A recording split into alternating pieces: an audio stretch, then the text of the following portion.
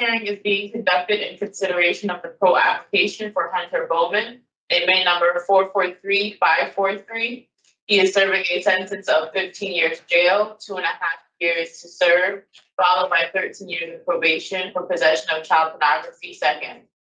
As of today, records reflect the parole eligibility date of May 2nd, 2024. There was no victim input in this case. There is an offender accountability plan for the offender. It has been reviewed and shows the offender has completed the following programs: the short track sex offender program and voices. Utilizing the statewide collaborative offender risk evaluation system, this offender's overall score falls within the moderate range of risk for recidivism. If a sex offender, utilizing the static 99R, the offender's overall score for sexual offense recidivism falls within the low moderate range. Mr. Bowman, this is your opportunity to express to the board why you should be granted parole. You may begin. I would like to be given the chance to get out and begin furthering my treatment. I have experienced success with the DOC mandated programs that they've had me do here, and I would like to get out and be able to continue on that success and do everything possible to get back to life, get back to being a productive member of society, get back to the family and get their support on top of all the others. All right. Well, thank you, Mr. Bowman, for that opening statement. Much of what you mentioned in your opening statement is our desires for you. You know, we want to keep the people that we consider bad people inside the prison, but those who can actually learn from their mistakes and avoid these behaviors in the future, yeah, we can gauge, I guess, a little about their change, their level of change, and hope that when they return, that they learn their lesson, and when they go back out in the community, then hopefully they will not commit any more crimes. Your offense is very concerning to me because, one, the length of time that it incurred, that it occurred, not incurred. And the fact that you admit that you have some attraction to the things that you were viewing on the internet. So you've taken a short-term program since you've been in there. Were you able to identify anything that would help you avoid these behaviors in the future? A lot of what the short course program covered was about self-policing and not allowing fantasies to become realities. And it also covered just how much the actions I was taking were re-victimizing and creating new victims. Mm-hmm. Very good insight. That's good. So how do you avoid, you avoid doing this again in the future by understanding that when you look at this or distribute this kind of thing, you are victimizing another person who did not, they can't approve or consent to doing this kind of thing because they're not old enough to do that. So when you go out into the community, things are going to be very, very different for you. You understand that? Yes. And so your ability to be around children and things of that nature, go to a park, to a mall, to a movie, all that stuff is really going to be different. How do you think you're going to handle that? I hope you don't say I'm just going to stay in the house.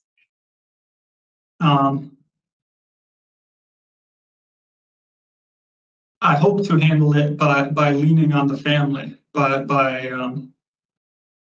looking to the family for support and You know, spending most of my time doing things with the family. And Do you intend to work? yes, I have work lined up as soon as I leave.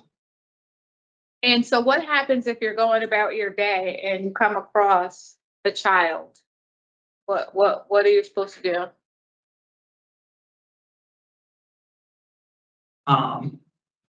Yeah, if I come across a child, I do absolutely nothing.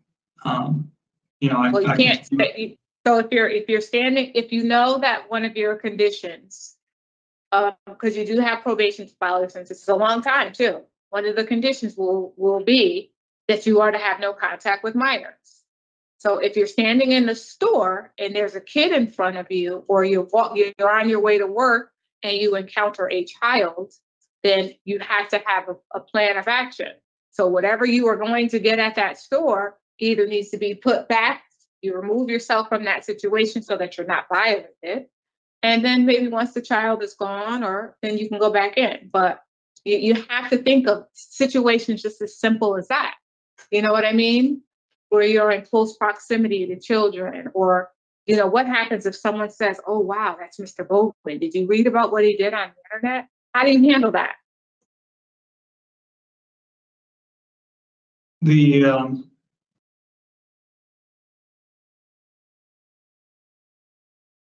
The idea of someone saying that, oh, I saw him on the list.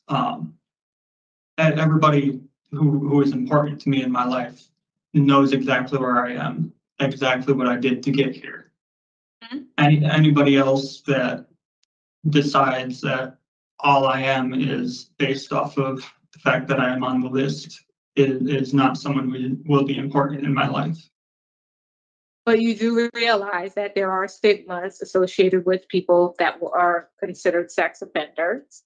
And people will know, they have every right to know that you're in their neighborhood, and they may treat you some kind of way. And so you have to understand that things they were normally in your life are not going to be the same when you return.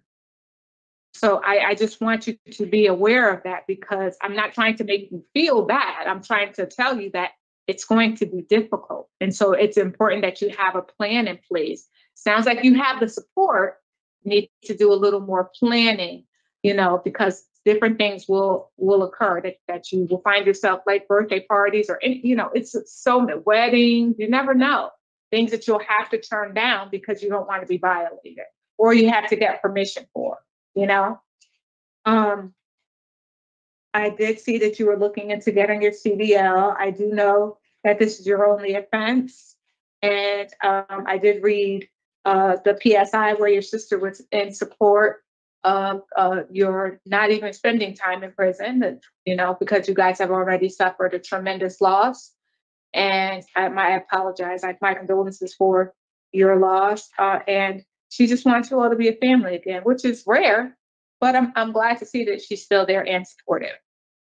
I also see that you didn't receive any disciplinary infractions. You've taken the appropriate programming.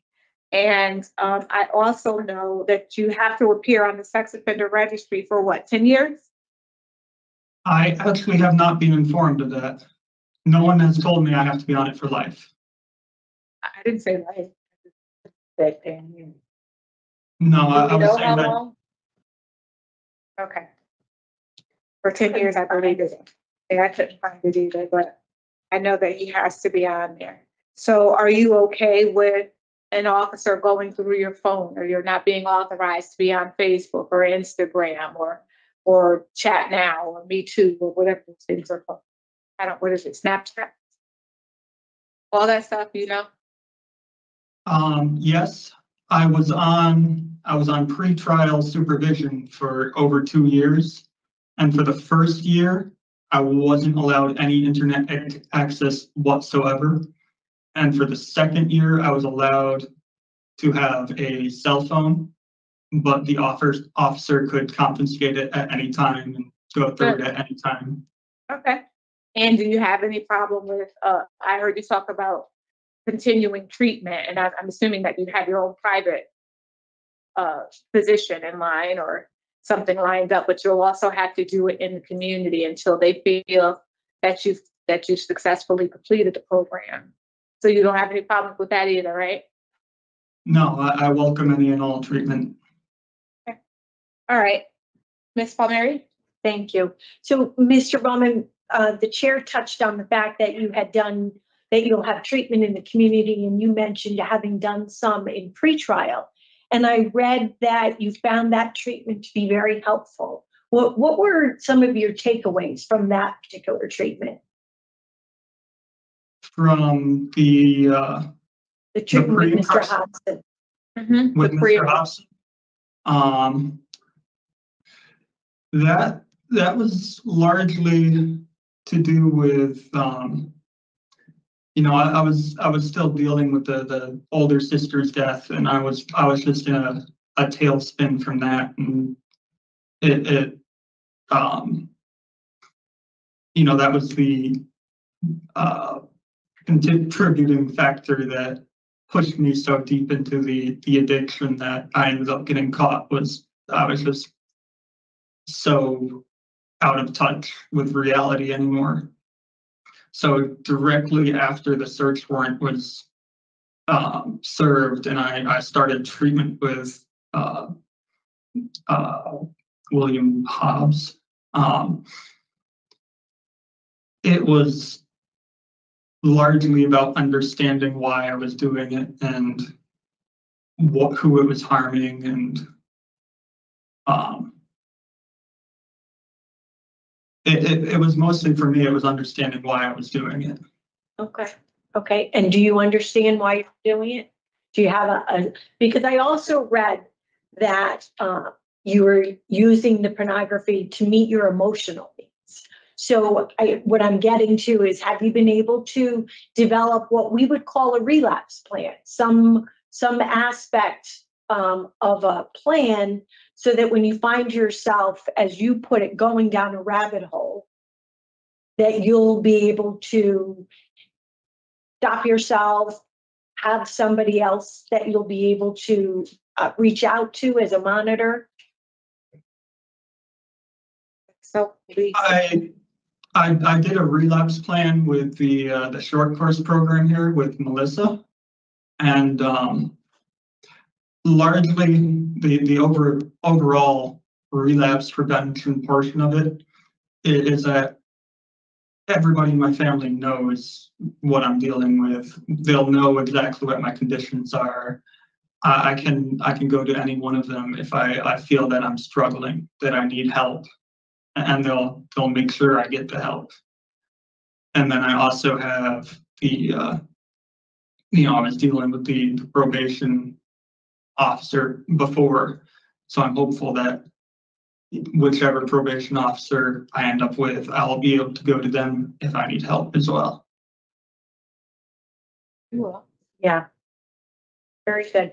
I got from reading the summary from your treatment at the facility, it appears that although you were kind of reserved, as they said, you did gain some valuable insight into what your behaviors are that led you into viewing the pornography.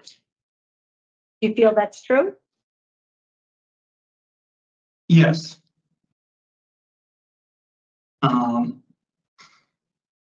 In the group with Melissa,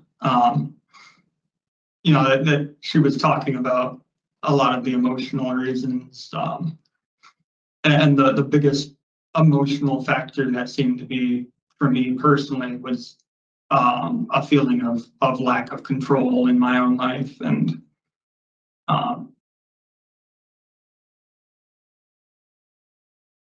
Okay. And I'm going to say that you and Melissa worked on a plan for how to manage your emotions a little bit more closely in the community.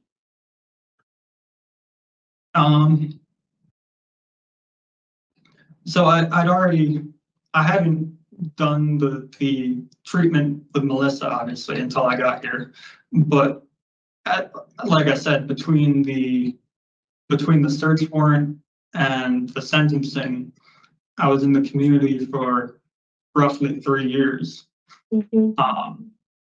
So I'd already developed an understanding of how to prevent myself from relapsing, what I needed to do in my life to keep myself away from going back there. Mr. Bowman, I did read your pretrial, about your pretrial treatment. Seems like you were very committed to that. And like I mentioned earlier, the summary from your treatment at the facility indicates that, you know, for the time that you were in, you were committed and you seem to have benefited from it. So I wish you well. Thank you, Madam Chair. Thank you, Ms. Palmieri. Ms. Chance? Yeah, so, Mr. Bowman, would you say that during the 3 years that you were in the community prior to your incarceration, when you were meeting with Bill Hobson, that helped you to have a better understanding when you participated in the short-term sex offender program? I think it helped my understanding of what we were looking for in that program. And it definitely helped me be willing to delve into what was going on with me, and rather than just being stuck at being unwilling to admit that what I had been doing was so terrible. I think she referred to it as you were in the action stage, right? Action stage of change. You know, because you took full responsibility for the offense and you did show some remorse, right? And I know that a couple of the things that you worked on with her, I thought she did a very good assessment of where you are today. You seem like very reluctant to share, but I believe you have acquired a very good knowledge of what was going on with you and where you are today. And she described it, and I'm not going to go through it because it's like 2 pages, but the final analysis that you have certainly, you know, identify the age group that you are actually sexually attracted to. And you were able to work through that and express your thoughts and feelings about that. And then you were asked to identify a high-risk situation for you when you go back in the community. And you said that it was being able to access the internet.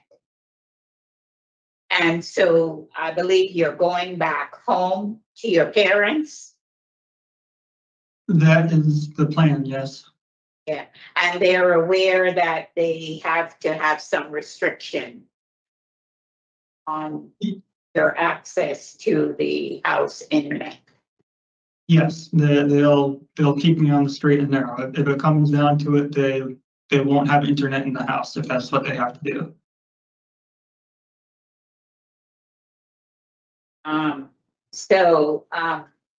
I just need to say, Ms. Bowman, you're 28 years old, look a lot younger, but just from what I've read about the treatment that you've done prior to your incarceration and your 12-week short-term sex offender program, that you have done well in the program and that you have a good treatment plan for when you go home to follow through with all the areas that you have identified. And you have the support of your family. Okay, so I wish you the best of luck. Thank you, Ms. Chance. I think that Mr. Bowman is an appropriate candidate for discretionary parole. I think that he would benefit from the higher level of supervision prior to his starting that 10 years of probation. Hopefully that he can complete it successfully. Of course, he would have a restriction on pornography and be stipulated to participate in problem sexual behavior treatment in the community, and they would be monitoring his electronics, and he would know internet. Yep. And he would not be able to have contact with minors without the full officer's permission. I heard the officer say his eligibility date was May. Was it May 1st? May 2nd, which means his date would be today. Are there any objections to that or No. those conditions? Any additional? 1, 2, 3, 4. Yep, me too. With regard to Hunter Bowman, 443543, I move that he be granted discretionary parole on or after today's date, June 10th, 2024, with the following conditions. In addition to the standard parole conditions, he is to have no contact with minors without the parole officer's permission. He is to be, his electronic devices are to be monitored, enhanced monitoring. Also, he has a restriction on pornography, and he will participate in problem sexual behavior treatment in the community. Did I say everything, ladies?